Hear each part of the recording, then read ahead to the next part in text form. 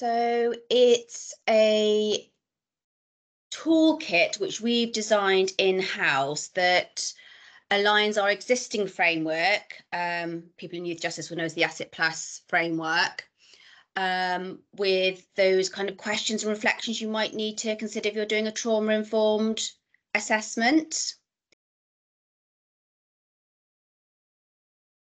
Asking all the same questions we'd ask within our existing assessment framework, but adding sort of reflections, prompts to take a step back and think, but how did the child's early years experience of trauma or ACEs impact on that current situation?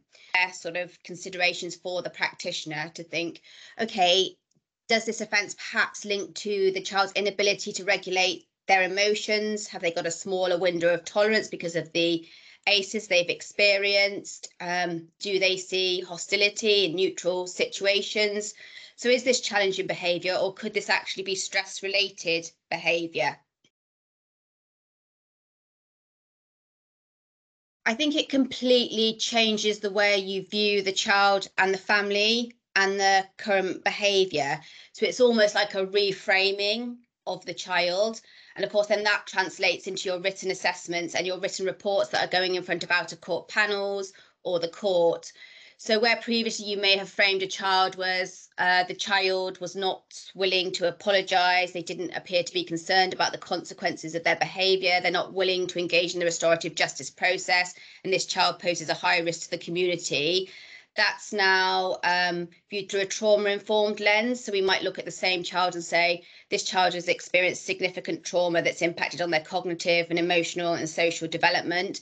The child hasn't yet reached the developmental stage where we'd expect empathy to be displayed, and this child may benefit from a trauma-informed approach. But it also kind of helps with that engagement, helps validate their experience of being a victim and that process in itself, because you need to almost have experienced empathy to be able to develop empathy. We introduced the tool with the intention of making sure we weren't adding additional process for practitioners. So looking at our existing framework and then just adding those reflections and those prompts. That has made it much easier for our practitioners to kind of, it hasn't created any additional process, in a demanding field of work.